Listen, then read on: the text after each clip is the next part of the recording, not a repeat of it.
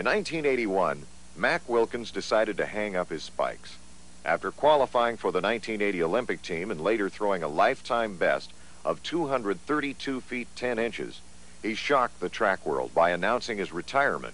I was discouraged because of the problems with the Olympic boycott, and I was discouraged in another way. I was unfulfilled because I felt that although I'd made a life record my last year, 1980, it wasn't quite as far as I thought I could have thrown. But the self-imposed exile from competition only lasted 6 months for Wilkins. His body would stop throwing, but his mind would not.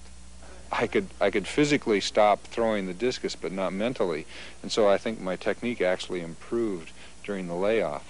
The physical skills are the ones that I have to take a little longer to get back up to. I'll be back.